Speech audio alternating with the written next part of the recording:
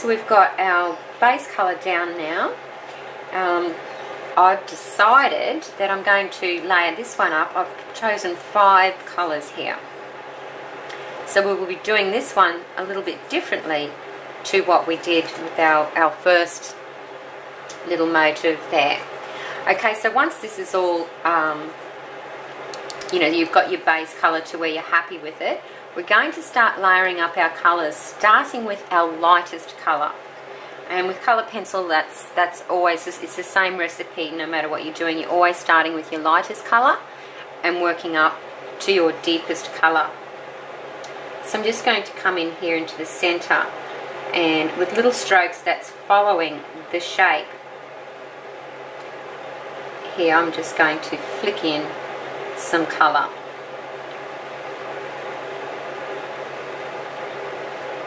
And I've decided that I want my darkest area, my shadow area, to be on the outside.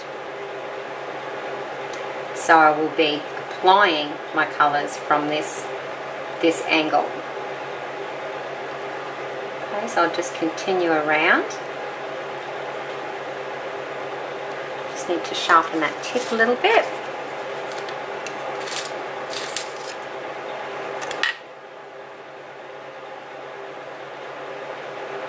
Much better. And now when you are in some really tight little areas, even though we're still applying our colour with a flick, it's a good thing just to go around the outer perimeter and just make sure that we have got all those little areas covered. And try to do this without turning it. It's very difficult for me. When I'm teaching my students, I'm always saying to them, turn your paper to where you're comfortable, because you will get a better stroke.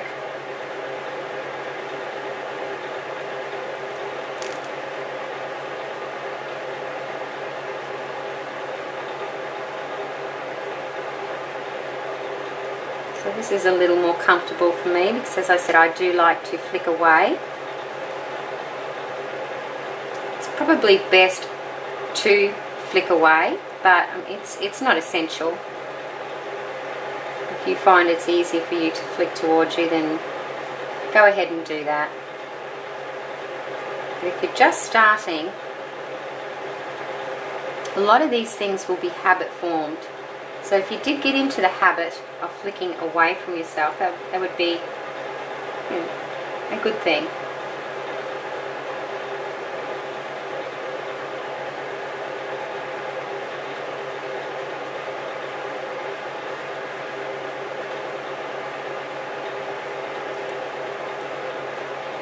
Now with my first colour, as you can see, I'm going approximately halfway.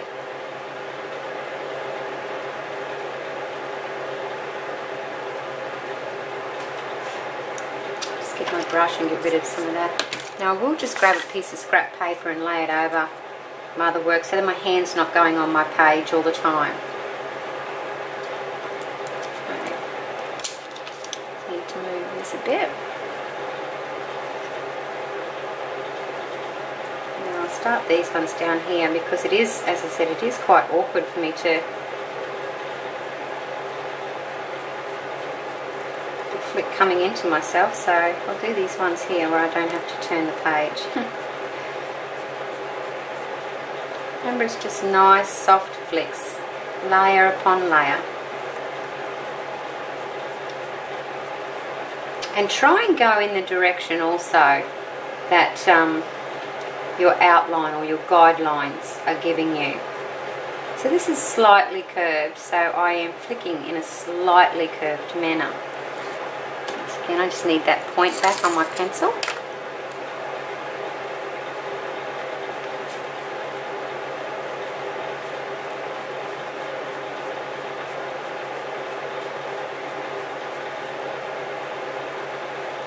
Just extend those flicks up a little.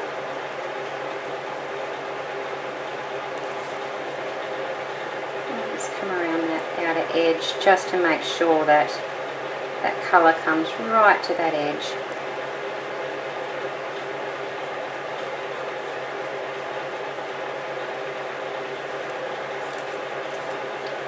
this one.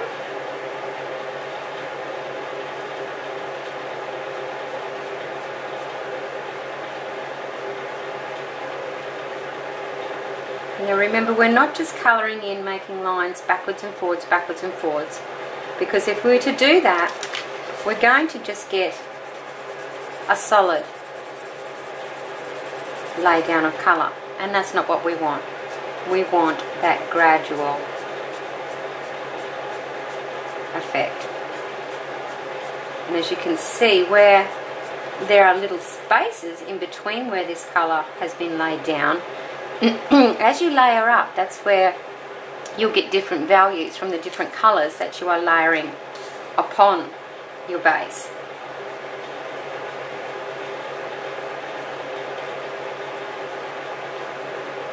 You can get some really nice effects if you're doing like leaves or branches or fences, anything with that real texture to it. You get some really nice effects. Once again, just make sure that that outline is, this colour is going to the outline rather. And we'll do this last little bit here.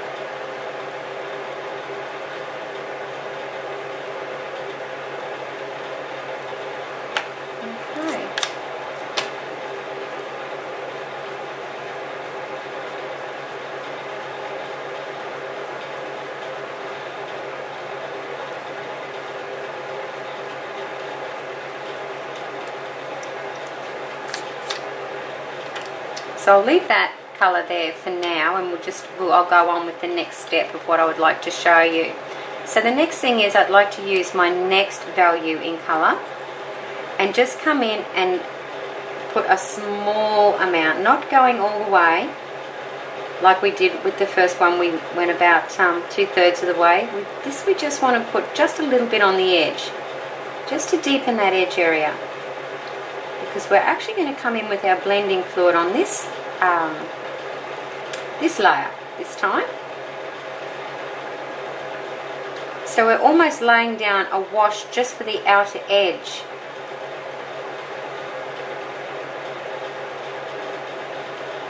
Because we want the edge of this to be the deepest area.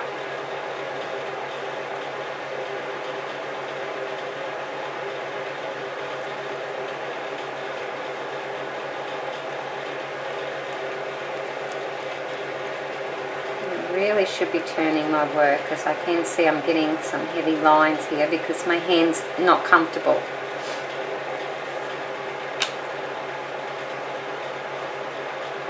So once again, we just want that edge, even on the larger areas.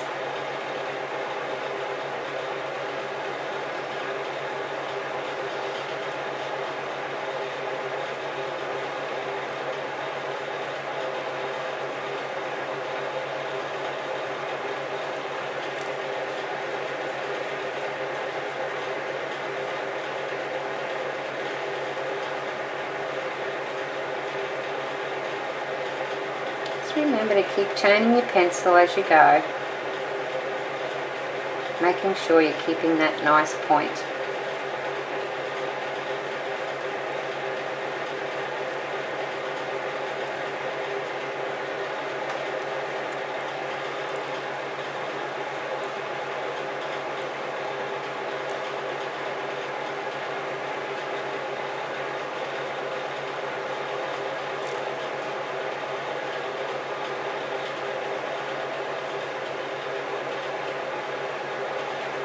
Okay, so I'm just going to quickly go back in now. Just add that first colour again, just over what we've just applied down. And we only need a little bit of it, so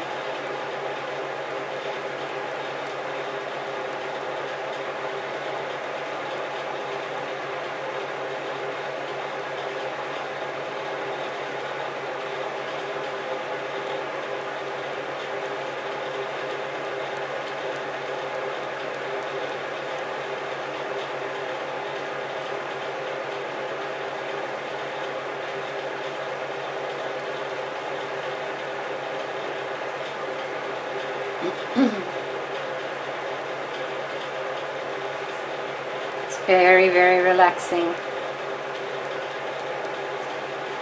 Okay, so now we'll need a clean paper stump, some of our blending fluid. Now what we're going to do is blend this up into our base colour. So we will do that exactly as if it was a pencil by flicking that up.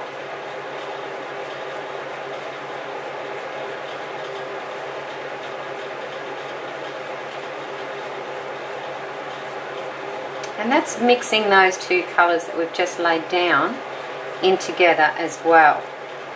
Now on these bigger areas I can actually come in and give that a nice blend around the edges with a little circular motion, just to make sure we've got that nice and even.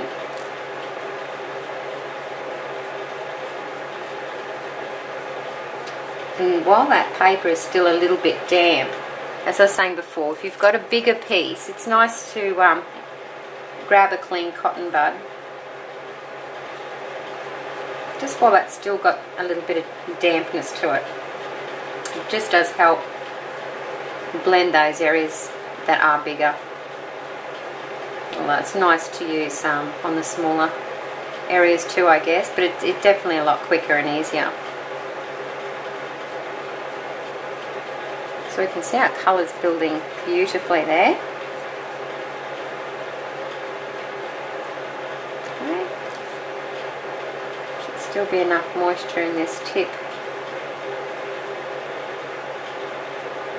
Yeah.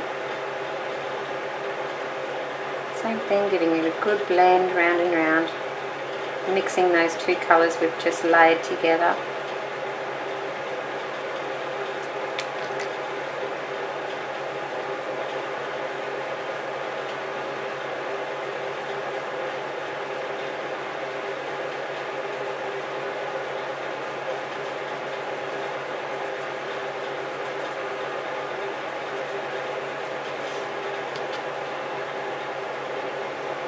And on the smaller areas, we just need to be careful we don't take this up too far, otherwise we can cover the whole the whole little space very easily and very quickly, and then we won't have that contrast of light and dark.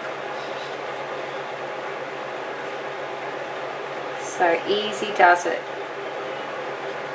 Now I am working a lot quicker than I normally would, but just for the sake of the video and time, I am trying to hurry this on a little bit, and I strongly suggest you don't do that.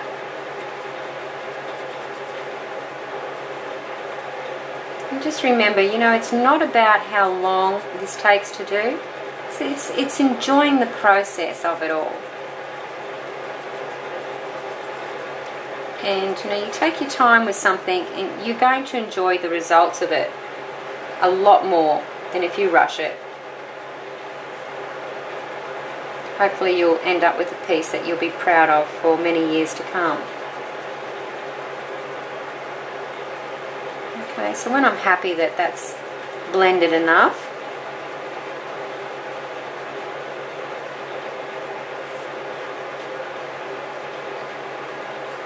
I can come in with my other colours now.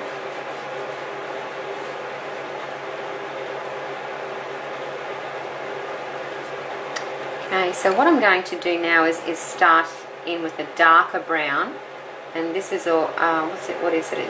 It's a nougat, so that doesn't really tell us much about the colour, is it? But here it is here.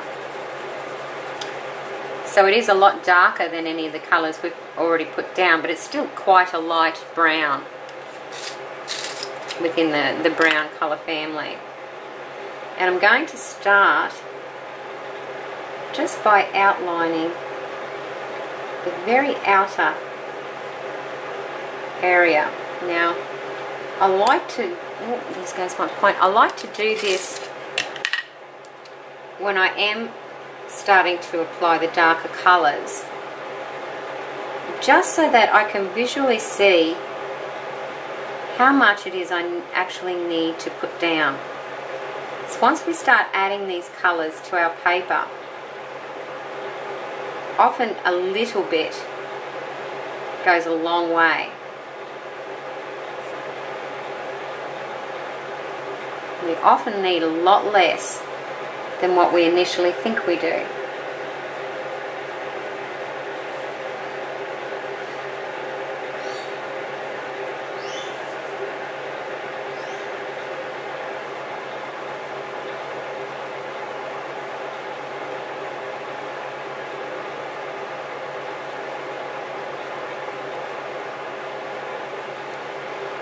Okay, so now what I'll do, I'll just start extending that, and especially up the sides, just a tiny bit down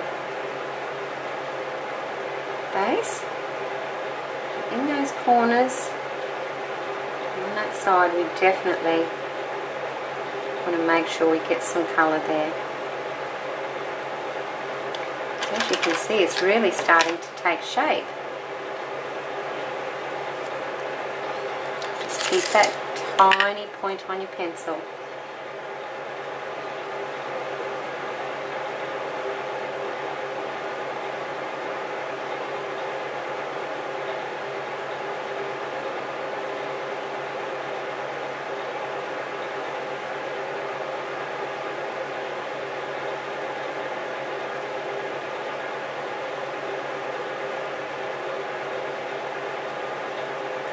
Scattering a very small amount at a time. It's always easy to add more, it's a lot harder to take it away.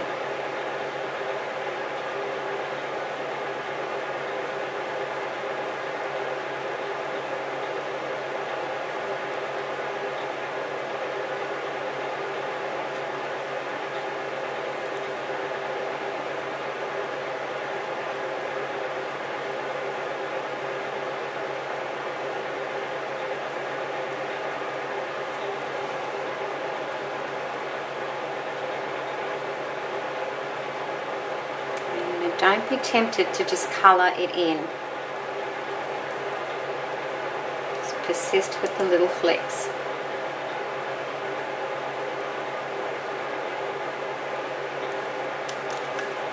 Brush away that excess. I do have a tiny little bit I've gone outside. I've just got a little electric eraser here.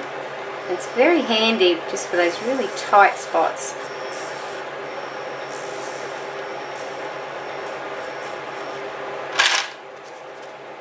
Tidy that up as we go.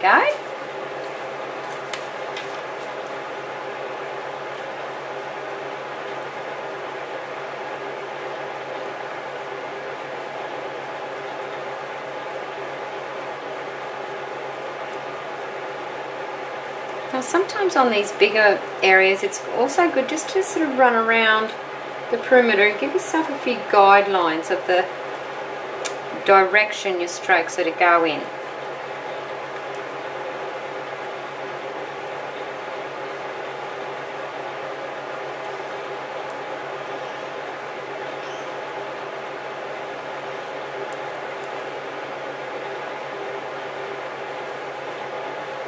And so now when we've got enough of this colour laid down,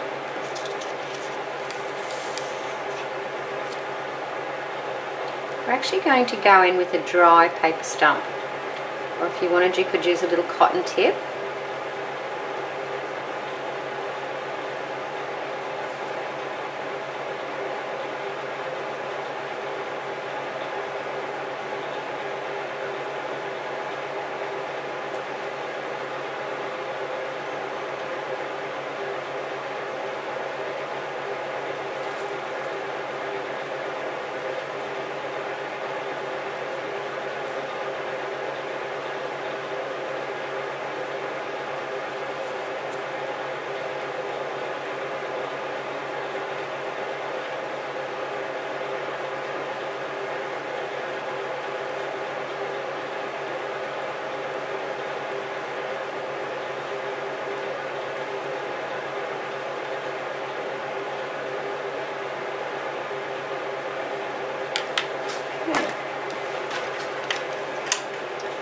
Find a dry paper stump here.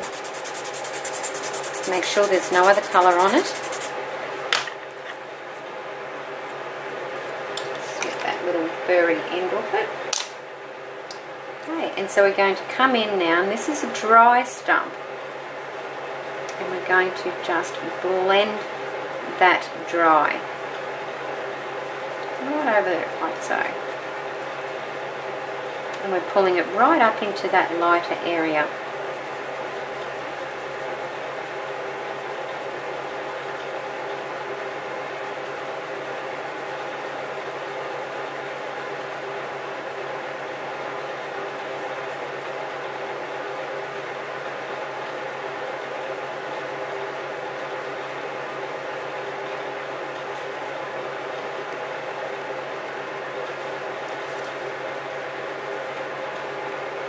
Flicking it up into that light area and then really giving it a burnish down.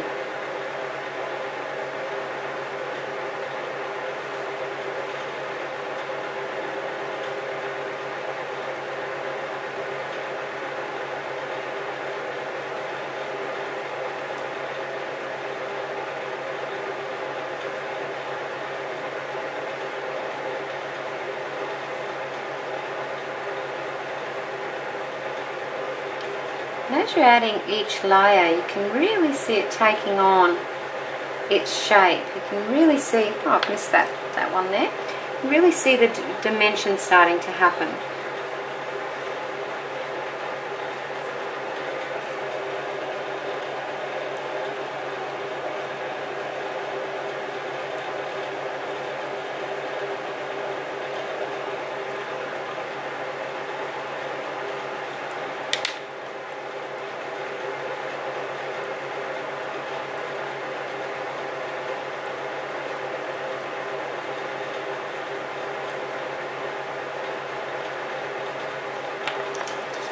Always just get rid of all that excess.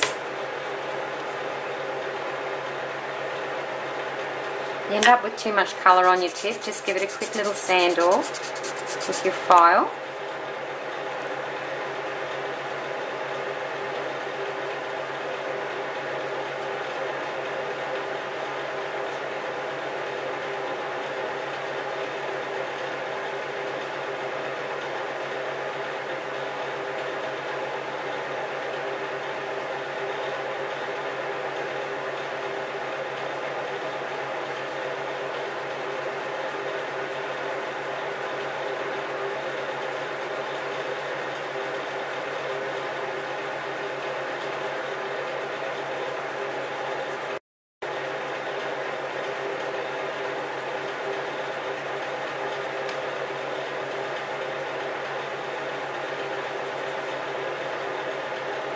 Okay, so the next thing I would be looking at doing would be bringing down some of my light colour again now, and I just bring some of that down in all of these little sections that we've done, and then with a clean stump give that a burnish in as well, so that where these colours are intersecting and meeting at around about that halfway point, you're going to get a nice transition there, a nice blend. So what I'll do is I'll stop the video, I'll go ahead, I'll bring all of these other pieces up to this same stage, and I will come in and I'll add my lightest value back in.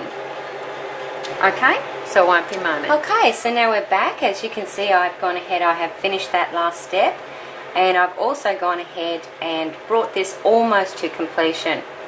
Now what I've done is basically exactly the same as what we were doing earlier with layering our colours, and I've just gone ahead and layered up my last two colours, so my last two darkest colours. The other thing that I've done is when I was coming around, remember I was saying that we were going to be blending this light cream all the way around on the top parts of these. I've also gone around and gave it a slight, very light shadow with our lightest colour. You remember this was our lightest colour when we started our base. So I've gone ahead and I've shaded in the top here just to give it a little shadow, because even though this is the lighter side, it still will have a shadow because this is a rounded surface. So I'll just actually zoom in a little bit and just see if you can see it a little better. Okay, and let's just try with this light on. I'm not sure if that's better or not. Okay, so the steps I've done, as I said earlier, I've gone around, I've blended my lightest base colour wash colour over these areas. I've gone ahead and added a shadow, a very light shadow with our lightest colour, and I've just blended that with a dry paper stump. You could use a cotton tip or whatever it is you have. Then I've gone with my second darkest colour and I've added another layer, making sure it's coming shorter of the previous layer I have laid down. I've done that all the way around, and then I've come in with my darkest colour. Now with my darkest colour I have concentrated right on the outer edge of the image. I've also ran it up the sides of these segments, these little pieces that segregate all of these. I've ran up the side of those and paid particular attention in these areas here, these little corner areas where that would be tucking down and under. So I've really darkened and deepened all of those areas up. The last thing I did was I grabbed my dark grey and I've outlined right around the whole shape. I've also ran up the sides all the way, even up into the lighter area. I've brought my dark grey. Now remember, very fine lines, so our pencils do need to be sharp. I keep repeating myself, I know, but it's very important. So right up the sides there, very fine line, just to distinguish. It just helps separate all of these elements within the design. Okay, so I've given that a nice blend with a cotton tip coming up, and then with the clean side coming down, so we get a nice blend there. The only other thing I've done is added some value in these little areas here. Okay, so I'm not sure how well the camera is going to pick this up, and I don't think I can really zoom in that much more. It doesn't look that great when you zoom in, you can't really focus. But what I've done is, and this would probably be my last stage I would do, I would grab my Micron pens or any archival ink, that pen that you would have, and here I'm using an 01 in a brown, a sepia, and a 005 in a black. And what I would go ahead and do now with my black, and it is the finer one, the 005, just stipple in some little dots just on that very outer edge. This is really going to darken that edge, and that's what is giving us our pop. Okay, and we can also just run in the direction of our of the area, a couple of little dashed lines coming up into those different shades we have there. Then I would go ahead and do the same with the brown. Now this is slightly bigger, and I've chosen this brown, it's actually sepia, because this piece is in browns. Now it will be a bit shiny when you first apply it, but once it's all dried it will blend into that beautifully. Now when I do this, it's because I want to have that little bit of texture to my colour work.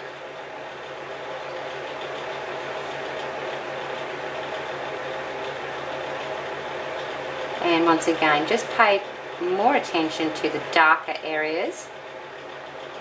That is where the colour will be more condensed.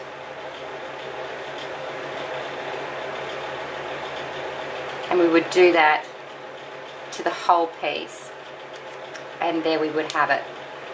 It would be all completed. So guys, look, I hope that these tutorials are helping you somewhat. Look, I do put a lot of time into, they take a lot of time to make these videos. I do enjoy it, but any feedback or comments you could give me whether you're enjoying these tutorials, if there's something you would like to learn in particular. Please do leave a comment. They're very valued to me, and it helps me to know what to do next and what it is that you're wanting. So I look forward to hearing from you and reading your comments, and I also look forward to bringing you the next little piece in this colour series. So thanks for joining me, and I'll be talking to you and sharing with you again very soon. Bye now.